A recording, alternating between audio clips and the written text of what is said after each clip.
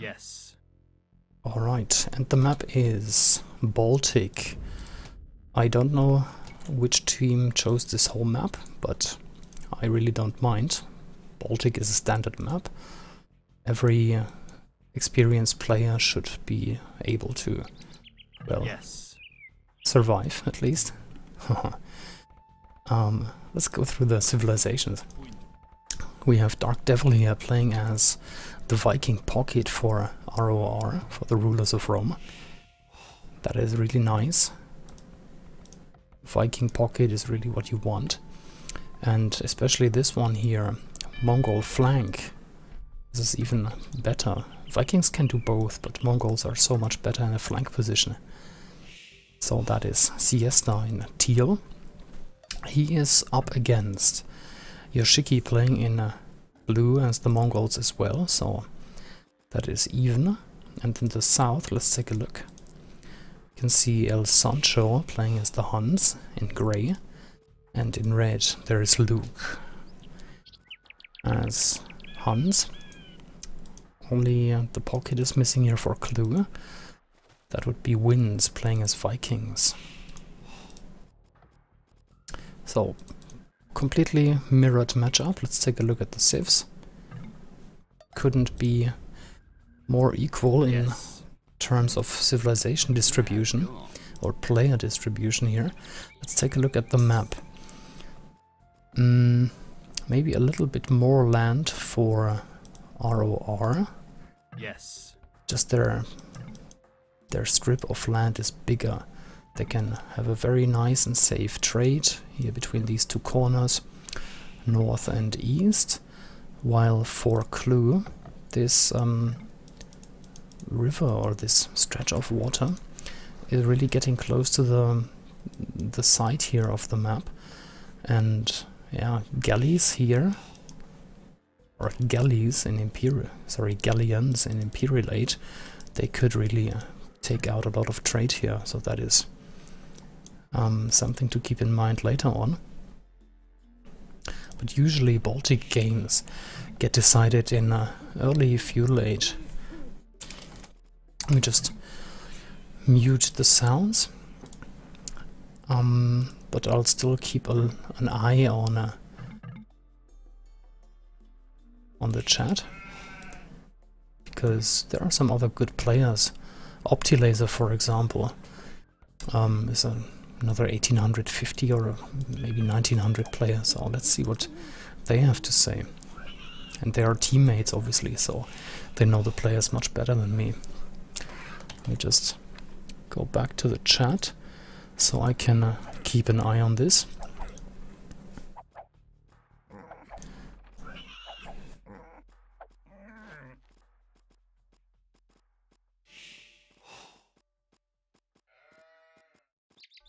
What else is there to look at?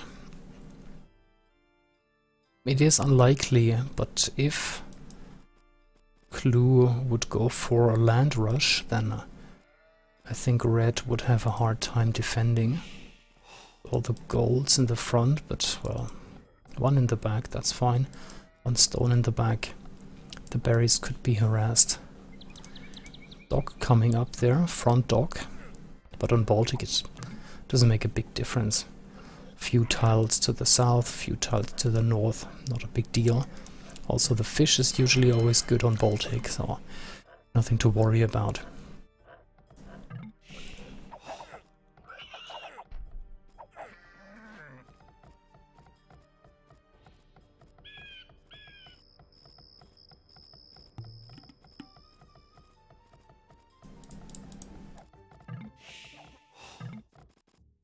Question from the chat about AOT.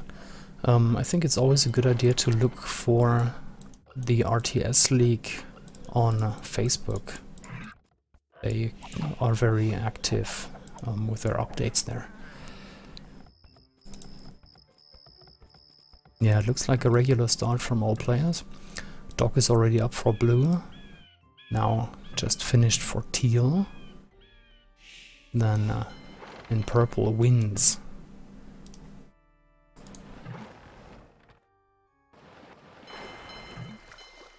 Yeah, everyone going water by the looks. No surprises so far.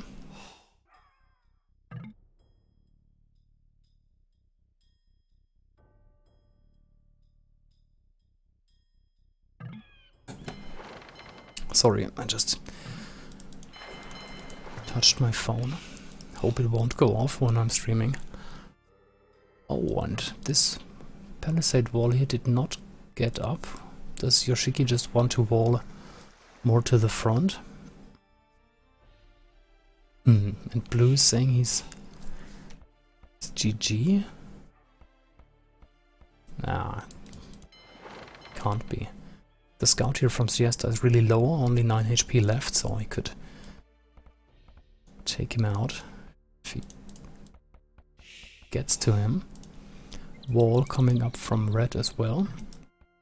And now this scout here is trapped because grey is walled up already, so no problem.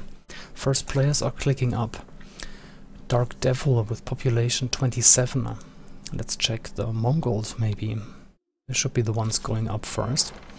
Siesta, kind of late for a Mongol. Population 26, so not ultra aggressive.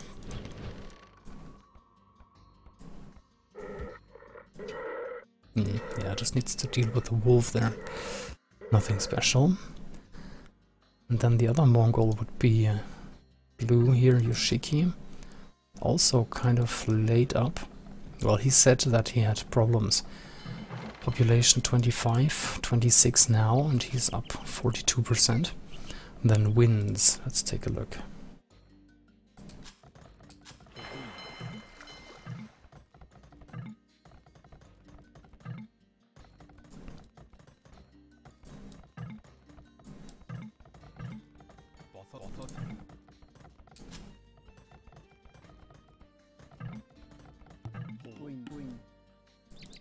A lot of chat going on. Maybe there was a pause. Yes, there is a pause, and the players used the time to chat a little. Let's see what Blue is saying. First I lost a scout, then a villager, then the boar ran back, if I get that right. So yeah, not a great start for Blue at all. Oh yeah, we can see the dead villager here, I think, under the TC. So the last remainings are, yeah, remainders of the body.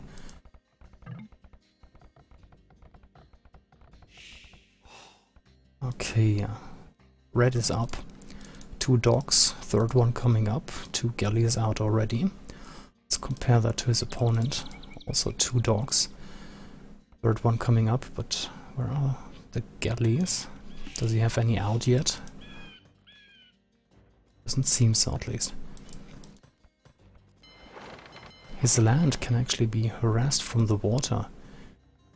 This gold here later on, the berry is definitely the main gold here later on, when the ships get more range.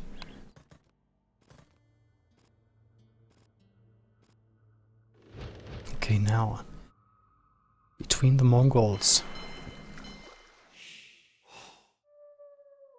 Where are the teal galleys? I don't see teal getting any galleys. Blue had such a bad start, and now he's the one killing fishing ships. Second dog coming up. Yeah, I mean, by this time, 13 minutes, he should have 3 dogs, and now he's just getting the second one. So I really wonder what Siesta is doing there. Population 34. Saving his fishing ships now.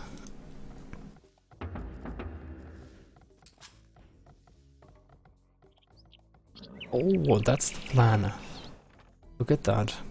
He's not going galleys at all. Maybe he was just fake grushing. Give his opponent a bait there. And now there are some docks.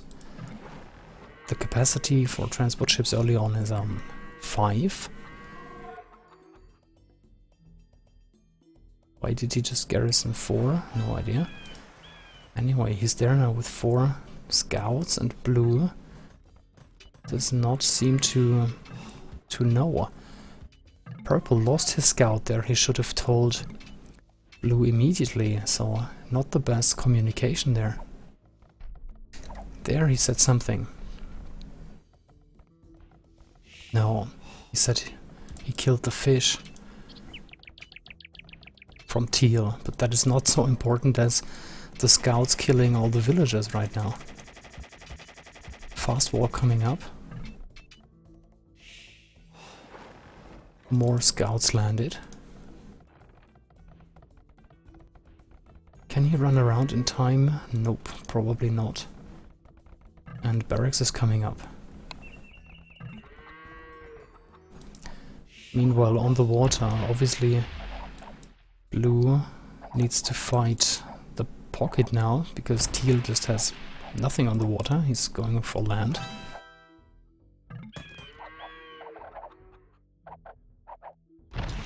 Okay. How is the purple pocket doing? That would be wins. Let's take a quick look. 52 population. Comparing that to green, who is on 50, so rather similar. Let's check the army counts. 15 ships on the water, and Dark Devil has 11, so more ships there for purple. Also Grey is with him. That is good coordination there. You should always fight together, especially on water. Let's see if these scouts can do more damage. Nope. Spearman out already. Nope. Another snipe. Picked up a villager. I think the villager cut through here. There is a hole in this wall now. Yep, must have cut down a tree. 2 more villagers running around. Yep. Should see them by now. Also this one. Now they're close to the town center though. Here is one, and with Mongol line of sight, he should be able to see this vill. Nope. Moving on. Purple has mini-walled his resources with palisades. He's rather safe. Quite a few scouts now. Let's take a look at Siesta. He has 7 cavalry on the map. Okay. And now red and green need to defend against grey and purple. Good shot there. Yeah, purple losing a few galleys there.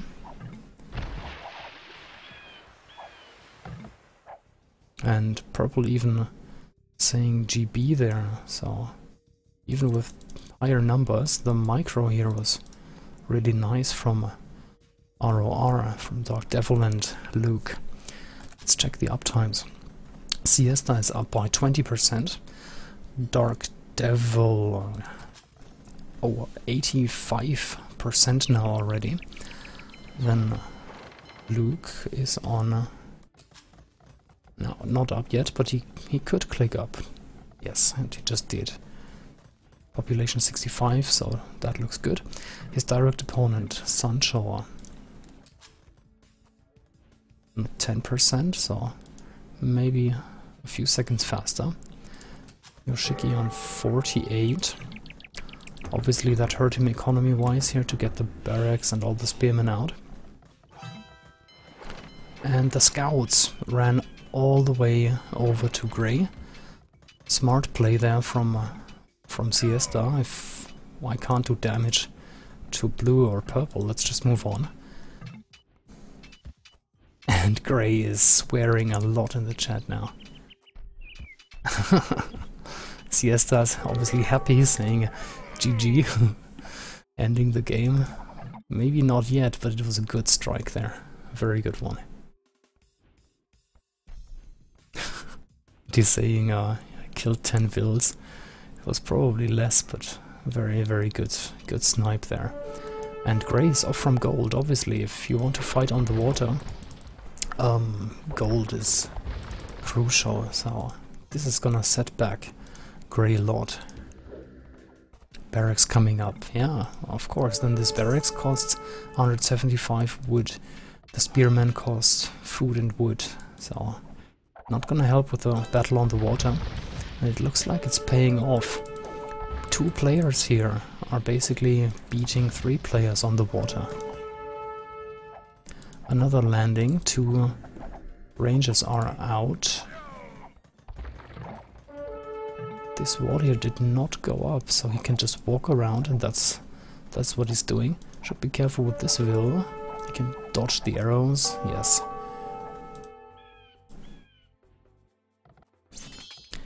The scouts got upgraded to light cavalry, and now Grey is forced to stonewall. This game is really entertaining, not a boring all-water matchup.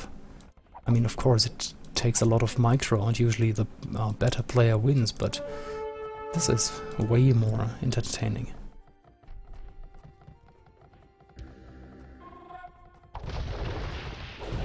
And Red is really trapping Grey here. There's no way to get out of there anymore. Purple is still killing a few ships, so it's not completely decided yet, though the team score is 2,800, almost 2,900 against 2,200, so clear advantage for the kLu team here from Mexico.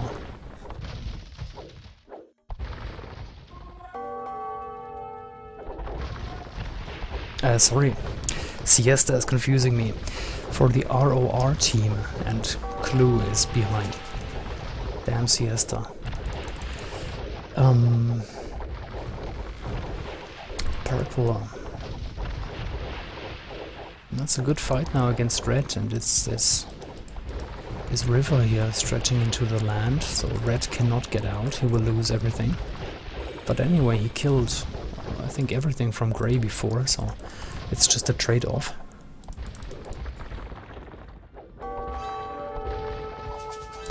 And now these mini walls here will not help anymore against ranged units. Some skirmishers out, but they're going into the wrong direction.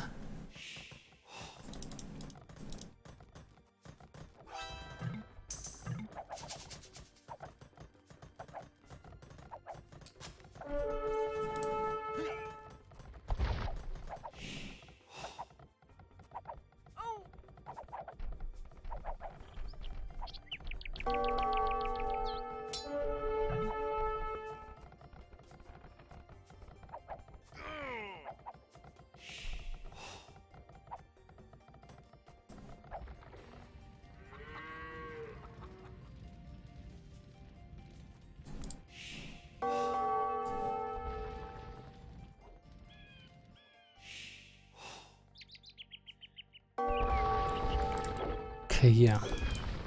Showdown on the water now. Pretty much only purple and green have ships left. Let's see how this is gonna turn out.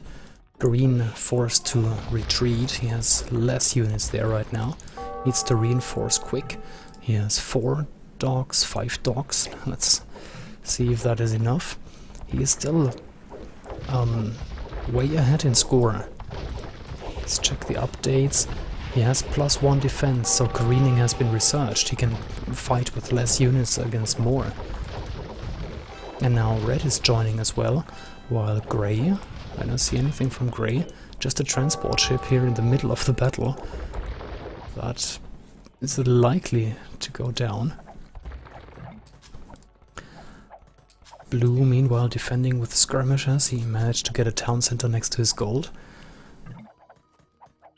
His stone is safe, but I can see 2, 3, yep, 3 dead villagers there. 4, 5.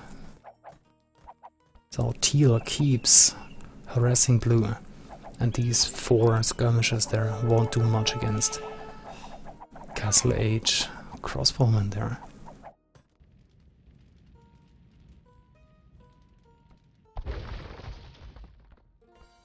A landing from Grey, wow, did that transport ship get anywhere?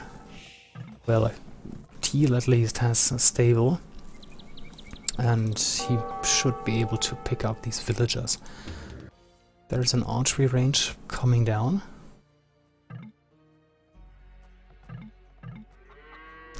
Winds is saying it's GG on the water. Blue apologizing, sorry. Sorry girls, to be exact.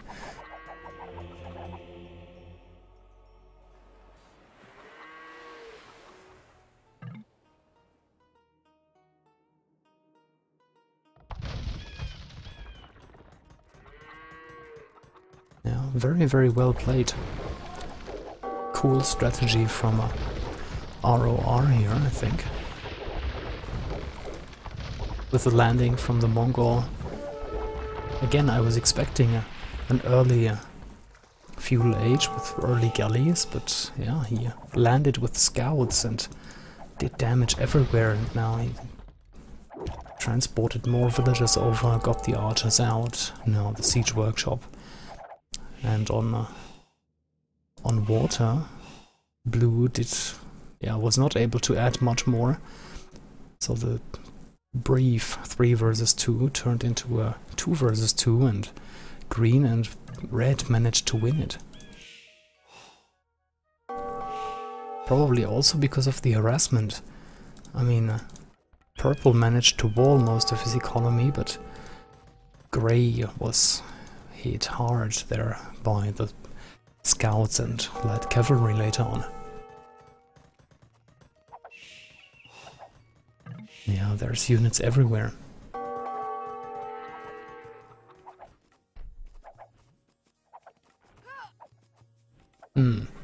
Purple is saying they don't have fish. I wonder why. There's still quite some fish left. But yeah, maybe not many fishing ships out. 3 there for teal, 4 for green. But quite a few for red, so it's not entirely true.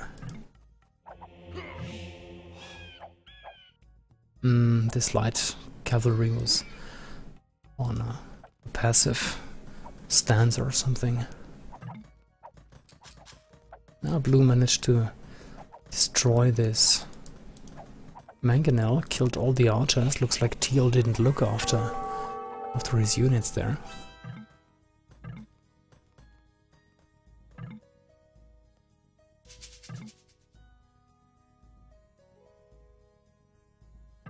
Okay, it looks like Winds wants to sling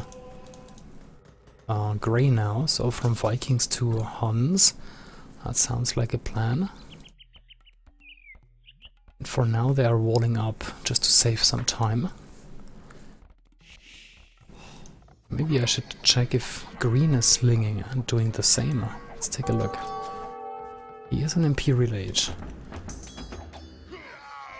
Oh, yeah. This landing here from Grey, we've seen it earlier. I thought Teal would be able to deny that, but he just didn't. Again, communication. Green was definitely chasing the transport ship there. She just didn't tell him.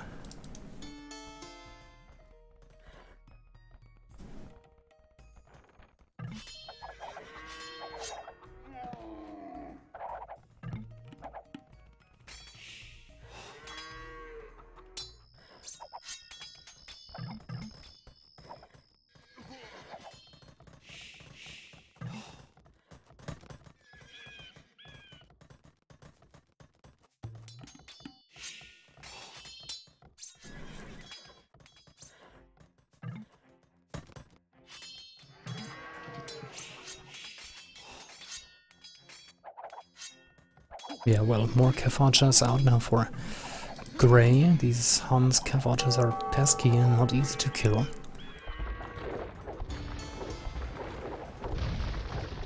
And yeah, Green and Red are using their water dominance now. And Dark Devil just started slinging to Siesta, interestingly enough. So they're slinging the Mongol, not so much the Hun player. Again, interesting. Not doing the same here. Our two teams.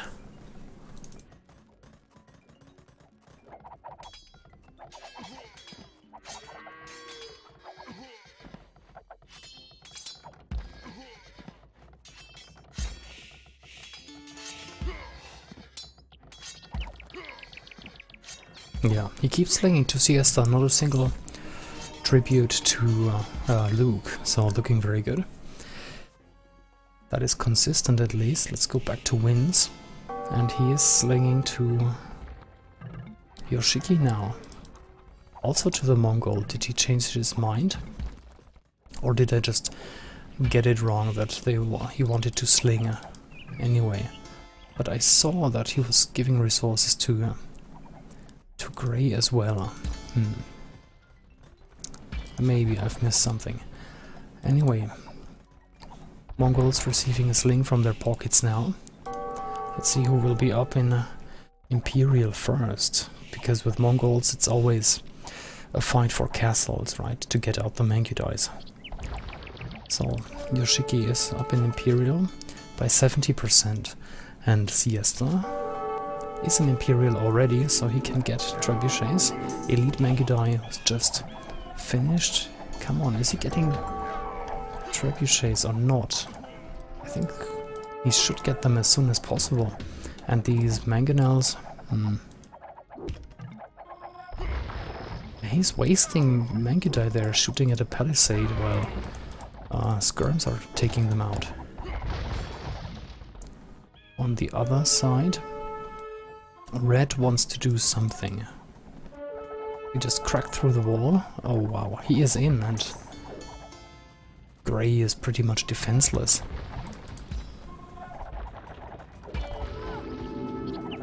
$8,000 score roughly for Red and 4,800 for Grey, so he has a big advantage. I don't see how they're gonna stop this.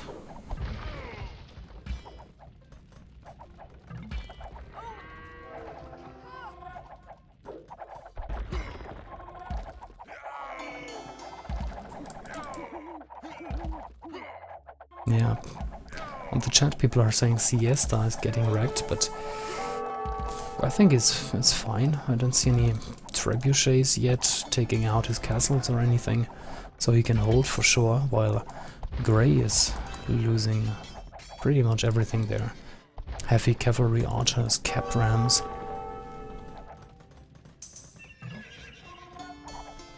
Still some raiding from Grey.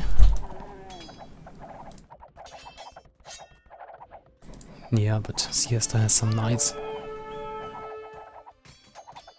Trade is up. Luke at least has some units. Ooh, and now Red is in the trade line. So if kLu had any trade, that would be bad. Right now he's just right in inverted commas killing villagers. That is just as bad.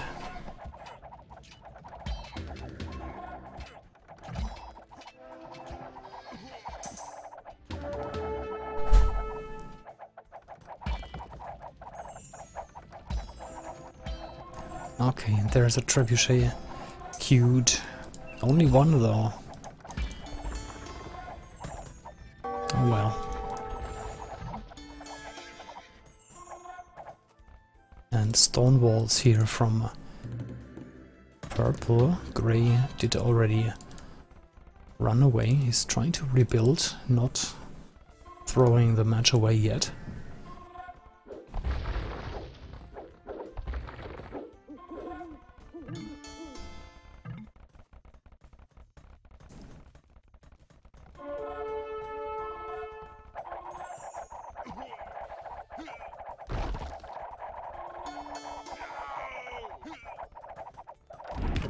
Okay, now this is an interesting choice.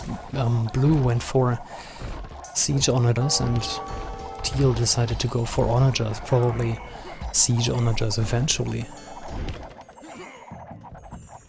Well, let's see what's gonna play out better here. Let's see Red. Oh, we can see lots and lots of dead bodies. Grey dropped to 44 population. The ships here and the cav archers, yeah, chasing down the villagers on their way to the purple base.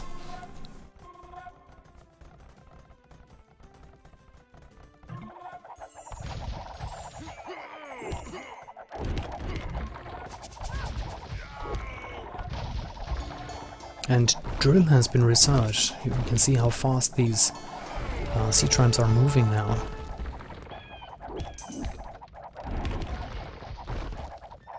Mangudai, though, with their bonus against siege, can take them out rather quickly.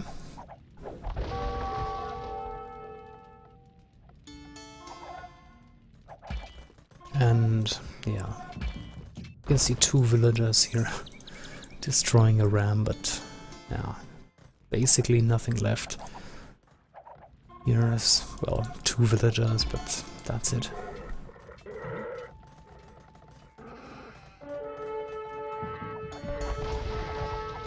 Dark Devil keeps slinging, and we all know a Viking sling can be strong. He's trying to sneak in now with his Mangudai, probably trying to hit the trade or kill economy, but blue will chase him. He is gaining ground though. A big win here for teal. See all the dead corpses there. And Siege Onager upgrade has been researched for Siesta.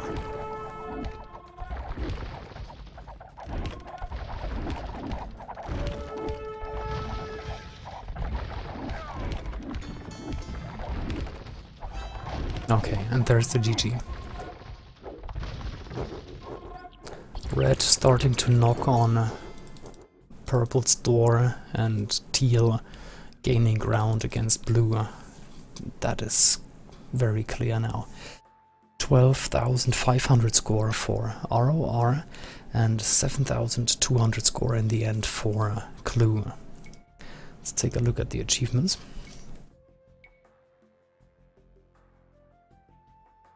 It could be interesting. Tell us more about the game.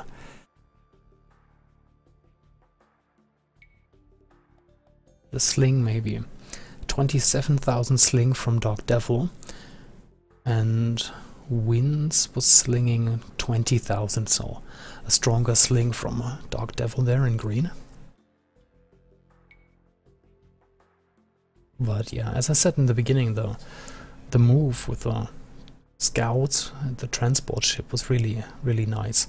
It hurt blue a lot, it hurt grey a lot, and I think that decided the game eventually.